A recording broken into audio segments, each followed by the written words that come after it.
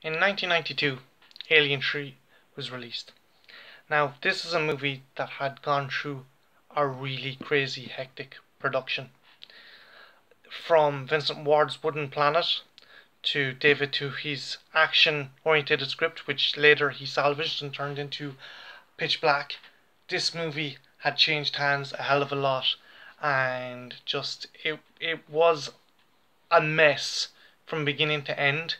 I'm going to gloss over the major issues and problems with it, but if you are interested, Wreck and Rage, which is on the Alien Quadrilogy box set, is a fantastic documentary and well worth the look.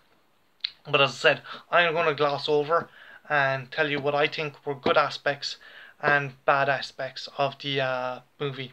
Now, the first thing going against this movie was they released a trailer before the film started production even. It was a quick trailer, kind of very like the first Alien movie, and it suggested on Earth everyone will hear you scream. So the idea was that they were going to probably set Alien 3 on Earth. This didn't transpire, but the fact was they had shot themselves in the foot by releasing this trailer. Now, the main issue is that you had so many scripts, so many fingers in the pie, so many cooks, that things got shifted around, things got changed, and parts from different scripts were cannibalized. You had so many different elements put into scripts that by the end it was lucky there was even semi a coherent story. Originally Vincent Ward wanted to do a story where essentially monks in space, a kind of Umberto Eco like story, but this was dropped. This was felt that this was too much of a departure. Also, the wooden planet element didn't really lend itself to sci-fi. It was a bit more kind of fantastical for the Aliens universe. So the story was passed on to David Twohy, which had a prison ship in space, which was knocked out of our orbit by a asteroid storm. The script was dropped because they just felt that it was very action heavy and it was a repeat of Aliens, and he later went on and used that for Pitch Black. Now, Vincent Ward's script was then bastardized onto Twohy's script, and essentially what you got was a religious prison mining colony. Fincher was hired as director, and he was essentially brought on because Fox thought, this is a young guy, we can control him, we can tell him what to do. This wasn't the case. Fincher was actually a very clever independent director and wasn't taking any shit from anyone. Alas, the pressure just got too kind of hectic and hard for him. He walked off set before the movie was completed. Now, given that it had changed hands, that it was finished without a director, that the scripts were written the day the shooting was done, it's still a good movie. It's not a perfect movie. The acting is fantastic. The camera work is fantastic. The color palette. An artist friend of mine, Aga, she loves the look and aesthetic of the movie, and this girl has a good eye for art. The movie is amazing. The music, Elliot Goldsmith music, is haunting. He brings a very somber, very religious kind of tone to the movie.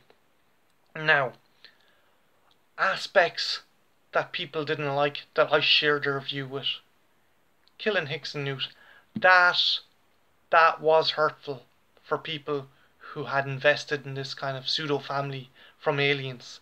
That Ripley and Hicks got together and they kind of adopted Newt as their surrogate daughter.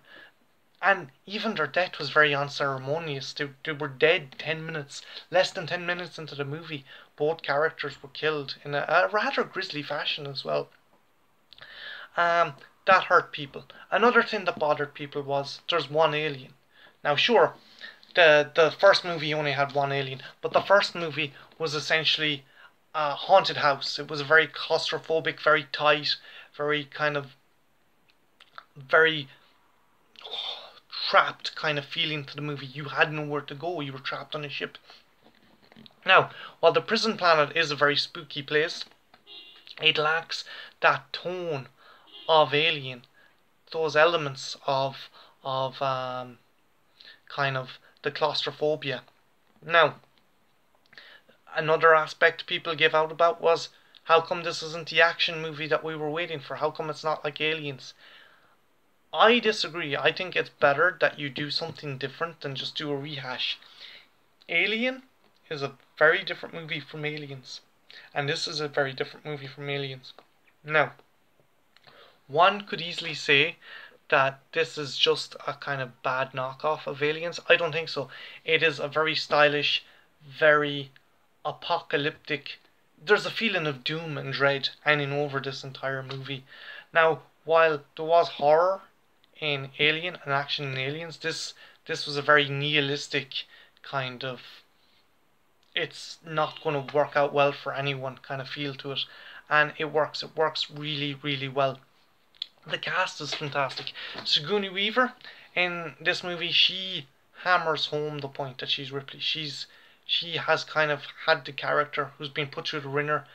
She doesn't know what she wants to do. She doesn't know if the choices she made in life were right, and why does she keep on ending up in this situation. There's a kind of sense of nihilism to the whole scenario, and you can understand she's now trapped on a planet with rapists and murderers, and it's like, how can my life get even more fucked up than it already has? And that resonates through the character. Charles S. Dutton, I am amazed this man hasn't gone on to bigger and better things. He's a fantastic actor in this movie. He has a commanding presence. He's kind of the preacher and the leader of the prisoners. He has a very strong resolve, and he doesn't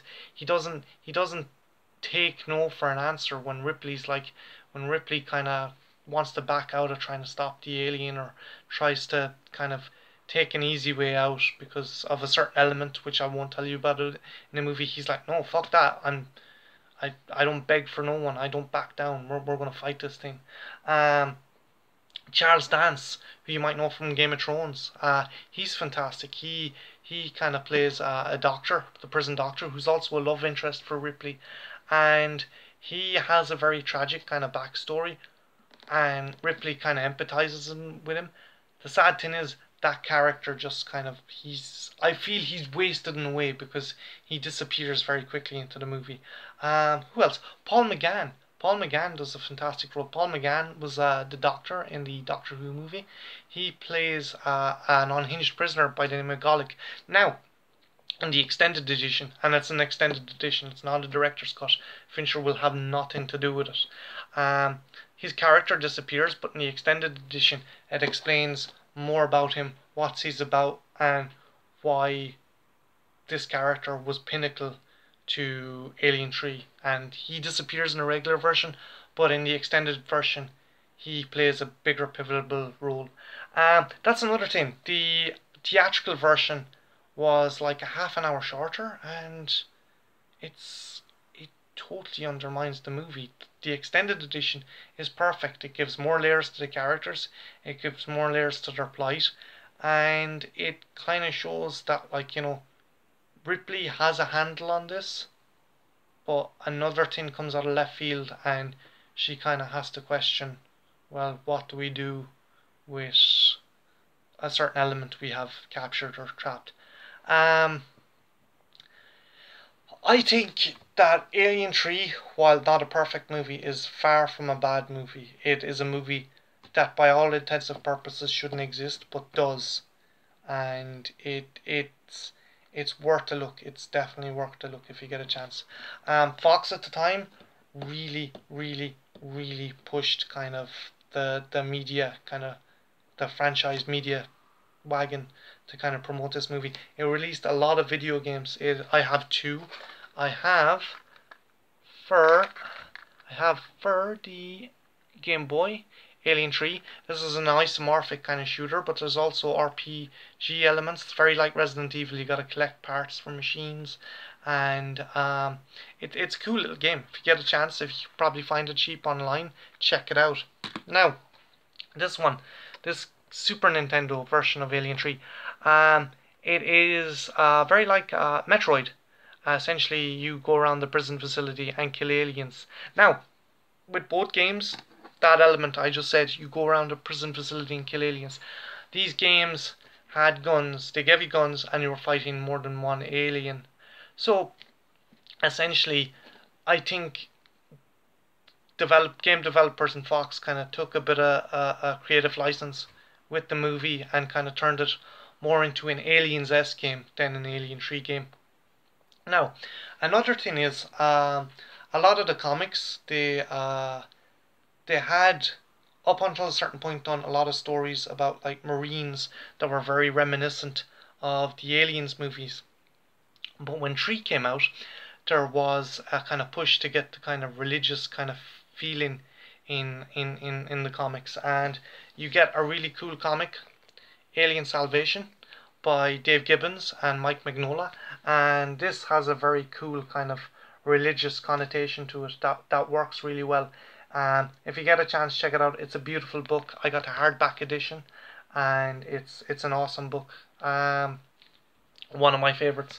I have another favorite Aliens comic, which is Aliens Labyrinth. It's like if Aliens was done by David Cronenberg. Very visceral comic. It's done by Jim Woodring and Killian Plunkett. Fantastic Irish artist. His art is immensely detailed. I don't know if I get a nice kind of detailed panel here for you now. Here, check this out. It's a beautiful comic, and if you get a chance, check it out. These two books, they deviate from the other Aliens comics, which are all about a bunch of Marines kind of going to a planet or stealing something or kind of Weyland-Yutani get involved. These comics are just, they're more psychological horrors than they are action, so they're more in line with the likes of Alien 3. So, Alien 3, my view, a very, very, very unfairly treated movie. If you're a fan of Alien and Aliens and you want to stop there, that's cool. By all means do. But don't brush it off. It's definitely a worthy addition, and it's where the franchise should have stopped.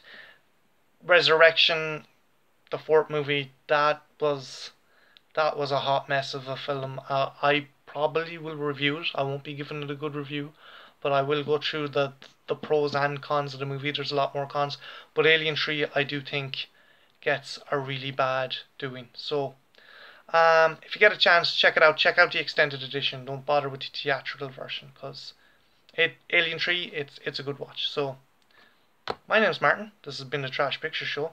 Leave a comment, leave any suggestions on what you want to see next. Like, subscribe, and have a good one. Take care.